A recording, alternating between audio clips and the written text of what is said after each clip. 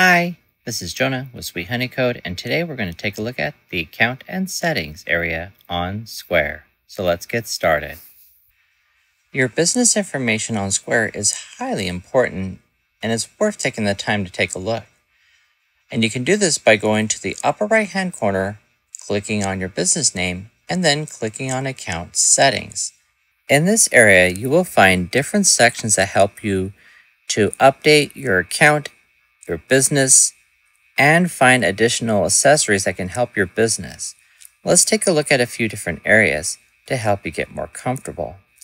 Under the Account Settings area, you can update things like your language or your business information as needed.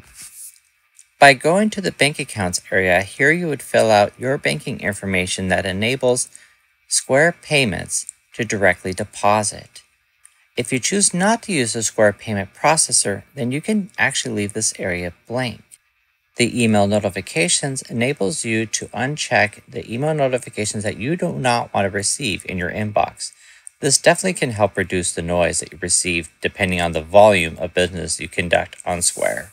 Under Authorized Representatives, this is what you would use if you're adding other people that need to act on your behalf with your Square account.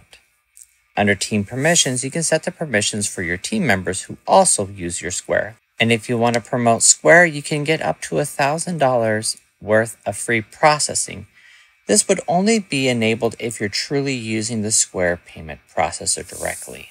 Now, under the Business section, you can take a look at some additional information for your business. For example, location. At any time you decide to update your location, this is where you would go to update that information or add additional locations for your business. The next key area would be pricing and subscription. You would only be enabling subscriptions depending on how you grow your business on Square. For example, with the online store, you can actually extend it by adding a custom domain, which would create a subscription here.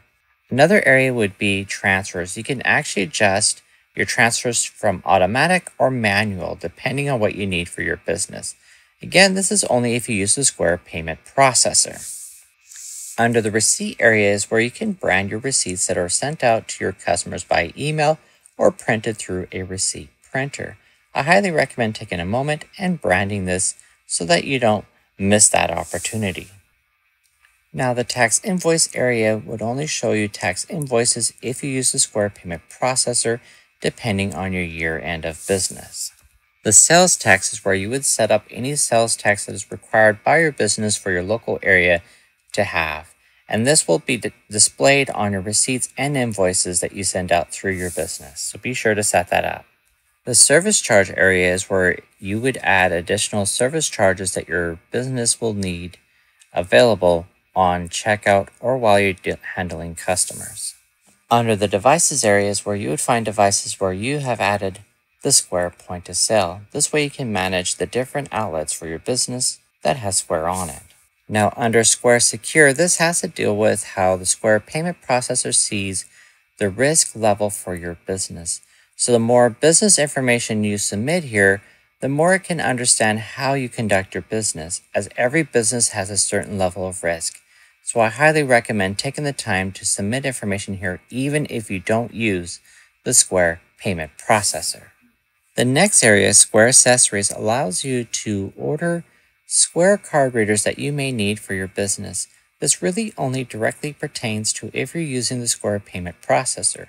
Now, the marketing kit is nice, and you can order this as well in case you wanted to show to your customers what payment processor you are using for your business. And another accessory that you may take a look at is the new stand that enables a very seamless point of sale experience. Now, with online sales channels, here you would connect to any online sales channels you are using for your business. Keep in mind, not every sales channel will be beneficial to your business, so you may have to take a look at each one and evaluate it based on your needs. And some of them will also add an additional subscription charge to your Square account, so keep that in mind. So this concludes this lesson on the Square account and settings, and I'll see you in the next video.